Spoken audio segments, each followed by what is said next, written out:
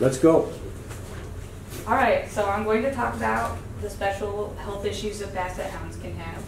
So this is JT, and he's my Basset Hound, and he's 1.5 years now, and he's about 9 weeks in that picture, and that was the day that we brought him home. He struggled with acid reflux issues, where he's picky about food, and he's had to go take medicine, chewables, for that. And he's picky with his food to the point where he has 2 eggs mixed with his kibble every day. So for the basics on dogs, like this, JT has really big ears, as you can see. So those have to be cleaned every week, and they have to be dried when he goes out in the rain or snow. Otherwise, he'll get an infection. But also wax builds up in there, and you just use a warm washcloth, or they have actual ear solution for dogs, and you clean out the earwax. Some of them have issues with obesity because they eat all the time. Not really this one, but mostly they eat all the time, and then they sleep about 20 hours a day. And so they're not super active. So it's important that you limit how much they eat and when they eat. And then for exercise, you don't want to exercise them right after they eat, or they will run into issues with their stomach, and they're prone to getting sick when that happens. But they like to go on long walks. And then body structure is where a lot of his health issues are going to come into play. Now, usually that's a good recommendation for any dog or any animal. Don't exercise them after they eat. Yeah. Let an hour pass or something, because that's you got a stomach full, and then it's got more weight to bounce around.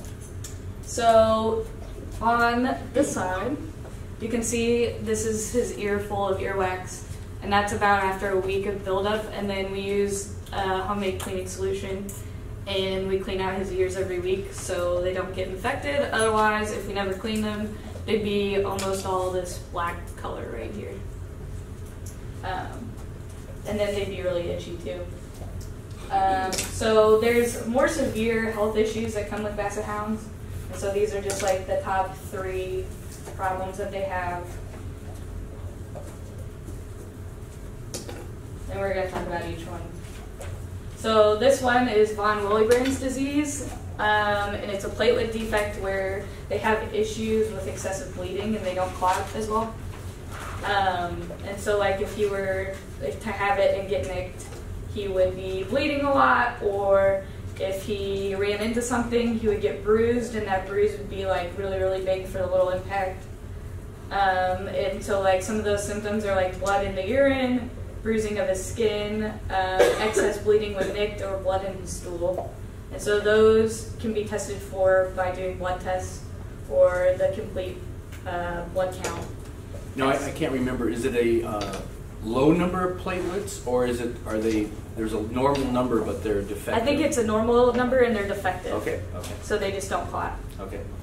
So there's no treatment, and there's no real prevention that you can do other than making sure that there's not a lot of things for them to bump into. Just watch for symptoms, and you just limit the issues by preventing rough play. Now, is it 100% in Basset Hounds, or is it? It's not. Okay. I believe this one is hereditary. Okay. Most of these I'm going to talk about, this one's hereditary. Most of the diseases are hereditary, and a lot of them have been bred out of Basset Hounds. Good. Okay. So they don't have as many issues. So then they also, if you notice, they have lots of extra skin, and so around their eyes they have lots of sagging and stuff. And so their eyes are really sensitive. So they're really prone to getting glaucoma. And so Basset Hounds get primary glaucoma, which is hereditary most of the time. If it's secondary glaucoma, that comes from an injury. So they'd have an eye injury, and that would cause this to happen. So the glaucoma is due to a blockage or clogging of the drainage of the eye, so pressure builds up. And if that pressure doesn't get relieved, then it can cause issues with blindness, and their pupil expands. So usually it's this closed angle, which is when the ducts that drain the fluids in the eye become blocked off because of the angle that they're at. And then the fluid pressure fills in the eye, and that can lead to blindness. And then there's another kind called open angle, and the duct remains open, but it doesn't filter properly. And so when they go to the vet, they can get treatments like eye drops or diuretics to relieve some of that fluid pressure. And then in severe cases, the eyes get removed. Usually if they have glaucoma once in their life, they're going to go blind, which really isn't that big of an issue for Basset Hounds because of their nose. And if they can get to their food, they don't really care. Because they're sleeping 20 hours a day. Yeah, they sleep all the time, and then they want to eat, and that's about it. So this is just kind of a visual representation. Again, usually Basset Hounds get this closed angle, where they have this blockage and the angle of fluid drainage is just closed off and it stays and builds up. And then this one is the opposite, which is open angle, which isn't as common. And the duct's open, but it just gets blocked off and can't drain properly. And then the other thing is, obviously, with him having dwarfism, and all Bassets having dwarfism, they have issues with their joints. So the hip dysplasia is an issue with their bone growth, where their bone and their hip socket don't line up properly in that ball and joint, and it can rub where there's not cartilage. Smooth, yeah. Not a nice smooth surface. It grinds and it's uneven, and those can usually be prevented with surgery or just pain medicine for them. Yeah. So that's hereditary, and it can just be fixed with, again, surgery or lifestyle changes, depending on severity. And then also when they walk, their elbows kind of come out to the side, and they can have elbow dysplasia. And that's a similar thing where like the humerus and the ulna don't grow towards each other in the right angle. And then usually one bone's either longer or shorter than the other one, and they don't line up right, and there's not cartilage. And so that makes it painful for them. And then the other thing is the patellar luxation. So patellar means kneecap, and luxation is dislocation. So usually it's more common in smaller breeds, but because of, again, the long, short body structure, they're prone to having that. So overall, they're really good pets, and they're really mellow. And now they're bred to a point where usually they don't have these problems as much, and we haven't had any joint problems yet. And this is about the time when they'd be noticing them, is about 2 years. Now, when you bought him, yeah. Did you look at the parents' pedigree and the grandparents? I mean, did you ask, did any of these the ancestors have any of these, and you know what I mean? We did. We actually found out that that's part of why he has an underbite. So he has like such a severe underbite that he couldn't be a show dog, so they gave him to him. Okay. Asked for like a discount. Okay, I see. But yeah, so those things were bred out of him, and he should be pretty healthy. Okay. Yeah. So. Yeah, like hip dysplasia, there's this genetic formula that I like. Usually things aren't 100% genetic, and so there's this thing called P equals G plus E. That's the phenotype equals the genotype plus the environment that they're raised in, okay? Because like, let's say you have a breed that, like German Shepherd, I think there's a German Shepherd coming in my morning class tomorrow.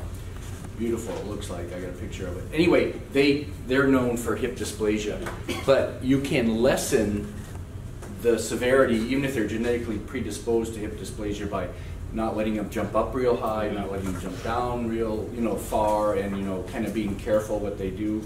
So that's a really good genetic. I think it's called a genetic formula where P equals G plus E. The phenotype, what you see, is based on the genetics plus the environment that it was raised in or is living in. So, yes. So even though he's heavy, he gets picked up and put down a lot. Yeah, and that's good because you don't want him jumping high or low, even if he would. Because I hate to see sometimes older dogs. You'll see them. Somebody will let them jump out of a pickup and it's pretty high, and they're always, that's just not good. You need ramps, steps, and you kind of will prevent some things from showing up as bad. He's perfectly well behaved here in class. He's pretty spoiled. Yeah. Okay. But yeah. And you're ready for questions? A lot of sources? Okay, great. Yeah. Questions and comments, and you guys are good. If you have some experience with Basset Hounds, also tell us about that, but I'll let you point. I have a question about like the origins of Basset Hounds. So I know that they're hounds, so they're hunting dogs. Yeah. Do you know what kind of animals? I know that Basset Hounds are more for small animals, and they're used to like get things out of holes more so. Aren't they classified as a scent hound? Yes, they are scent hounds. Yeah. So he will pick up a scent and follow it all the way. Even if he didn't have his eyes, he would Yeah. be very good at that. Like I took him outside the other day, and there was a cat sitting by our porch, and I didn't even see it, and I don't think he saw it, and he just was standing there following the scent of the cat all the way across the yard. So, yeah, he will pick up a scent and go for it. I'll let you point to people. Yeah. So obviously with them having like really like small, like stumpy legs, and them having like a lot of joint issues, would you ever see like an older Basset Hounds like doing water therapy, like as a form of like exercise? Usually they don't have Basset Hounds in water because they're not too good with it. I've never heard of them doing water therapy, but I'm sure they do it with some of them. But usually they don't like water, and they don't like swimming. Yeah, well, because they're also getting their ears open. Yeah, it's hard for them to get like in and out of water because of stubby legs. So. Now, is his ears the normal length for a Basset Hound, or are they a little longer than average? They just seem so long.